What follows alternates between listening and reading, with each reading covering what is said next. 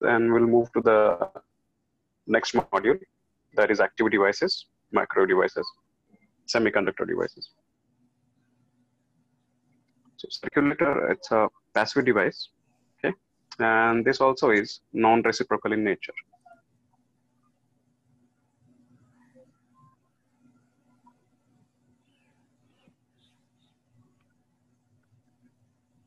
Now, how does it work actually? It is non-reciprocal, that's okay, but how does it work? So for that, we need to take the help of two devices, which we have already discussed. So if you are asked to draw the, means if you are going to talk about the circulator in general, then it's a 4-port device. Okay, it's very shown like this.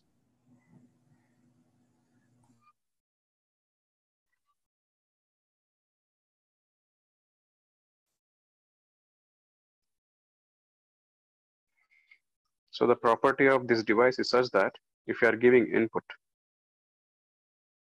to one of the ports, so the flow of the signal will be in one particular direction. So here, if I consider that the flow of the signal will be what?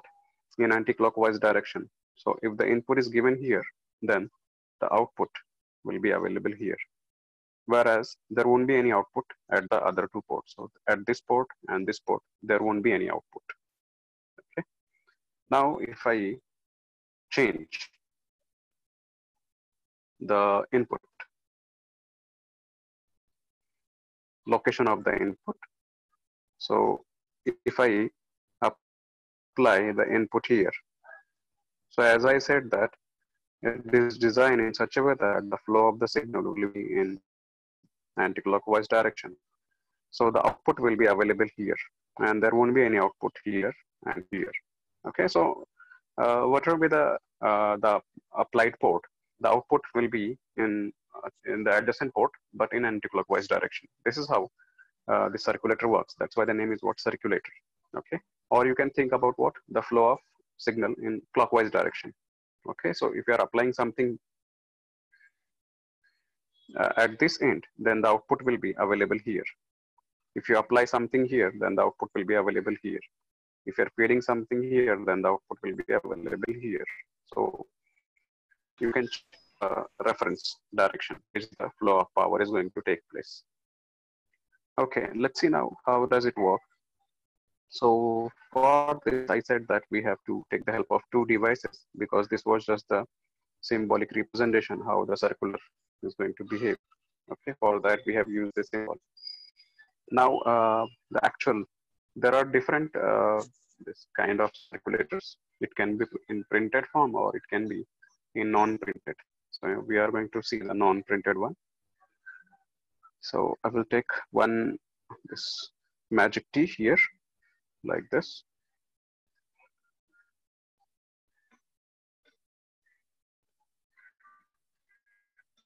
So you have to remember the property of the magic T. That will be enough.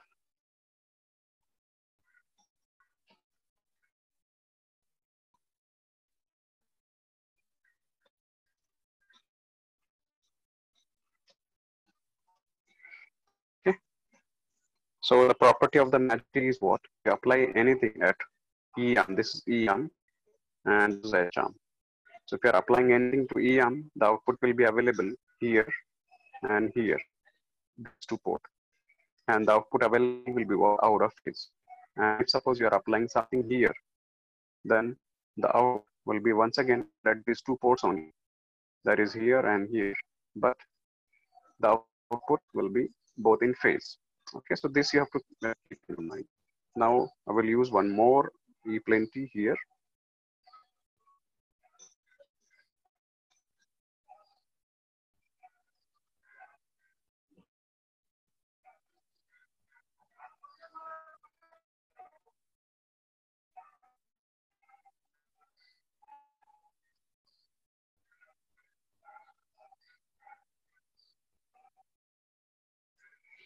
Okay, now we have made connection between the two magic T. So this port is connected to this port. Okay, And this port, of course, will be connected to the other collinear port of the other magic T, but through gyrator. So here we are having a gyrator. Okay. So gyrator is what? It's a non-reciprocal device and it provides 180-degree phase shift, but in a particular direction only because it is non-reciprocal in nature. So that phase shift is going to occur in this direction. Means if any signal is traveling from this end to this end, then only the phase shift is going to take place. But if the travel is in opposite direction, that is, if any signal is entering from the right hand side and moving towards the left hand side, then there won't be any change in the phase. Okay, so let's see how whether we get a unique flow of what the propagation of the signal. So let us consider that if I apply something at this port, so I will treat this port as what H port as what port number 1. So what will happen that the output will be divided in two parts. One will be available here. So we'll name this port as port number, I will call this as port A and this as port B. So we'll have two signals at port A and port B. So one will be available here, another will be available here, both are vertically upward. So here I want to say that both the signals, they are in phase. Okay, now they will travel and will appear here and here. That is the two collinear ports of the second magic T. So once again, because there is no phase change of any of the signal. Okay, because the gyrator is going to provide phase shift, but from left to right, not from right to left. Okay, so both the signals, they will be in phase and will be available at the collinear ports of the second magic T. Now, this port and this port, both are going to behave like what? These two ports, they are receiving two signals. They are acting as what? Input ports. So two signals in phase, both are in magnitude, same magnitude. So the signals will get added, will appear here. So output will be available here. So we'll call this as what? Port number 2. Okay. Now we'll treat this port number 2 as what? Input port.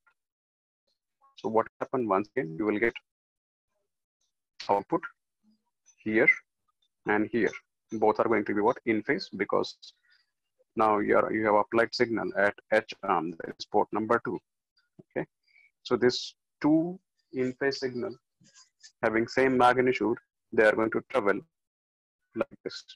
Okay, and here it will travel like this, and both are now available at what? The two collinear ports of the front magic T. But now this time there will be change in the phase. Why? Because the signal which is available at the left port and which is coming from the gyrator is what? Non-reciprocal device. So this time this gyrator is going to change the phase of the signal. So one signal which will be available at collinear port will be vertically downward, and the other one, it will remain unchanged. So I will show it with the vertical arrow. So now the two signals at collinear ports of the front magic T, both are out of phase. So these two ports, now they are acting as an input port, out of phase signal. So some of the signal will take place and that will be appearing at E arm. So I will call this as output port. So output will be available here. Now, port number 3 will be treated as input port, and we are going to feed the we will feed a signal which will be available at A and B port. Now, since we have used E arm to feed the signal will split in two parts and will be available at port A, port B, but both are out of phase. Okay. Now these two signals, when they are propagating and reaching to the second magic T, so this time there will be change in the phase of the signal, because the gyrator is non-reciprocal in nature. So two signals which are going to appear at the second magic T, one will be what? Vertically downward, and another will be vertically upward. Okay. Now two signals out of phase. So the cancellation of that signal will take place at port number 2, and both, since they are out of phase, will get added and appear at E arm of the second magic T. So I will call this port as port number 4. So output will be available here. Okay. Now, if you are applying anything to this fourth port, that is here, input, then the two signals will be appearing at collinear ports, will be out of phase. So you can consider this as one output signal, and this is the other signal. Now, both the signals, when they are reaching here at the collinear ports of the first magic T, so phase change of left signal is going to take place, and it will become what? Vertically upward here. And the other signal, there won't be any change in the phase, will be appearing here. Now, two signals at collinear ports, both are in same phase. So cancellation is going to take place in E arm, and sum is going to take place in H arm. So output will be available here. So now you can see that the sequence is completed. So if you're applying anything to H arm of the front magic T, the output will be available to the second H arm of the second magic T. And if you're feeding anything to the H arm of the second magic T, that is the back magic T, then the output will be available at the E arm of the front magic. If you're applying anything to the E arm of the front magic T, then the output will be available at the E arm of the back magic T. So this is E to E flow will be there, and H to H flow will be there. And this sequence is not going to break. Okay. So this is how the circulator works. Now,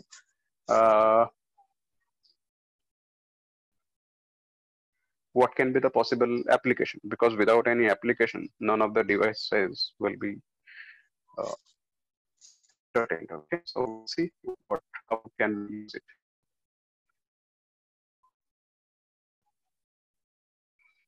So let us consider that this is the circular magic T here, here, here. Okay, this can be a good candidate for measuring the reflection coefficient of any device, and with the help of reflection coefficient, we can find out the impedance of that device, because reflection coefficient is what? ZL minus Z0 divided by ZL plus Z0. Okay, so let us consider that this port is ground, it's match terminated like ground. This port is match terminated. We are not going to use this port. Okay, so Z0, I will call this load as what? Z0. So Z0 means what? It is equals to the characteristic impedance of that particular port. Okay, I'm applying some signal here at one of the arms, and this circulator, the flow of signal will be in anti-clockwise direction. Here I have a load. Okay, its impedance is not known to me. So what is going to happen now? So if you are applying any signal, so we know that the applied signal, it will flow and will reach to the second port. Okay, so if suppose the load is what? This is the load. It is perfectly matched with the characteristic impedance of this port, suppose here.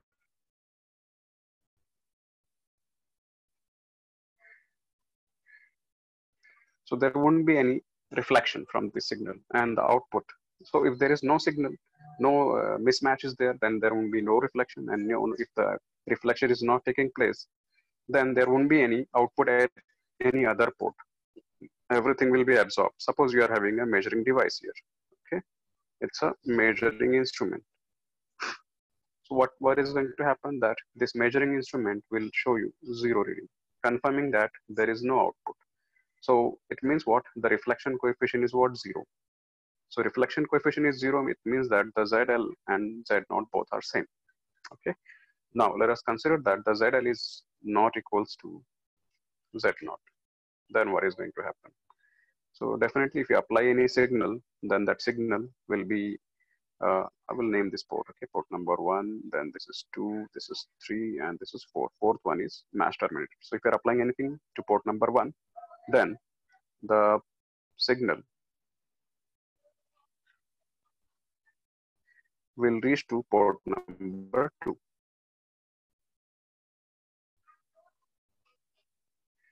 Okay, port number 2. And if any mismatch is there, which is there, because the ZA is not equal to Z0. So what will happen that the signal will get reflected from the load, and that reflected signal will behave like input signal to the port number 2. Okay, so it means that you have fed something to that to that port. That something, the magnitude of the something, that depends on the mismatch. If larger mismatch is there, then the reflected signal will be more. If the less mismatch is there, less signal will be there. Okay, now this signal will act as an input signal, and the flow will be brought in once again in anti-clockwise direction. So that signal, it will be collected at port number 3. So here this meter, it will tell you, okay, this much signal is there. So what you can do now, you can find out reflection, which is what we reflected paid by what incident. I will write here reflected. So reflected signal will be measured from the meter, and the input signal will be measured at what input port.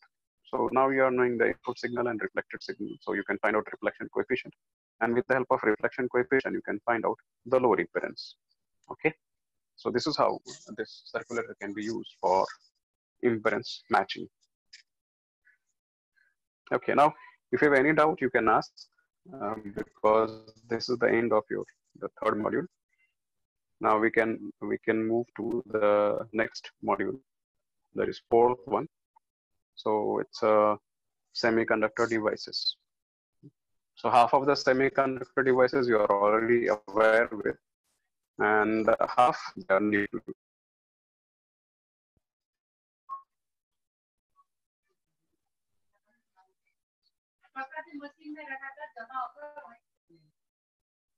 Is there any doubt?